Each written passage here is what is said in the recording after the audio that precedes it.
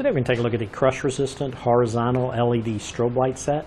Now this is a crush-resistant LED strobe light set that will feature two multi-directional strobes that automatically turn on when in the horizontal position. And these lights can act as a warning beacon when you're installed on the edge of a lift gate or a tailgate. And these lights can also be wired to an auxiliary switch, which we sell separately, if you want to manually actuate them for non-moving applications like the corners of dump trucks or service bodies.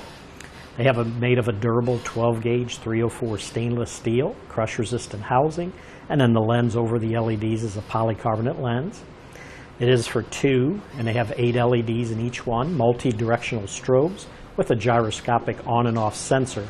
But what that basically does is when this light is in the horizontal position, the light will activate and come on, and when it's in the vertical position, it'll automatically go off.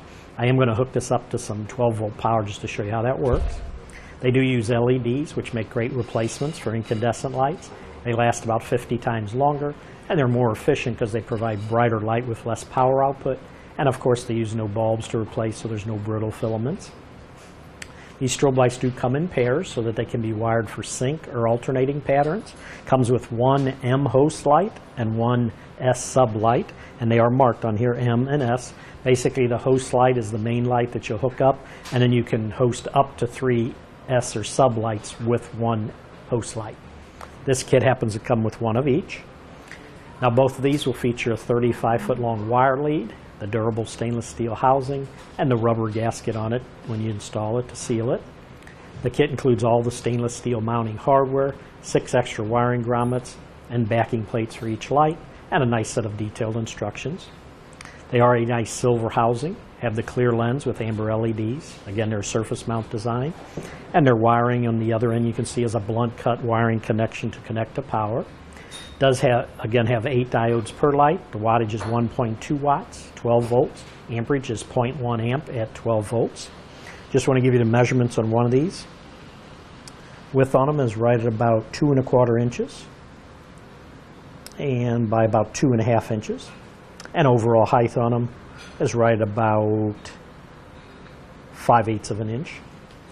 So what I'm going to do now is hook these up. Well, I'm going to hook this one up. It'll have 3 wires. You can see there's a red wire and a black wire. The red is your power wire. The black is your ground. There is a white wire, and they do have a tag on it. You do not want to connect power to the white wire. The white wire is used to connect it to the sub lights to be able to have it perform in either a sync mode or an alternating pattern. So what I'm going to do is show you, we're going to hook up the ground wire, and we'll hook up the power wire. And then what I'm going to show you is we're going to keep this in the horizontal position. We'll go ahead and turn on the power, and you can see it in the horizontal position. It's automatically flashing. Go ahead and turn off the overhead lights. Gives a good bright alternating flash. And then if you notice this, what I'm going to do, turn back on the overhead lights. If you notice as it goes up in the vertical position, it automatically shuts off. Again, as it goes down in the horizontal, it automatically comes on. Raises up, vertical position, automatically goes off.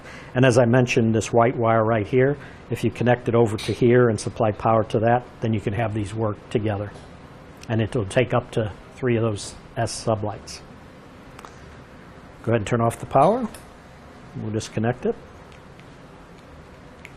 But that should do it for the review on the crush-resistant horizontal LED strobe light set.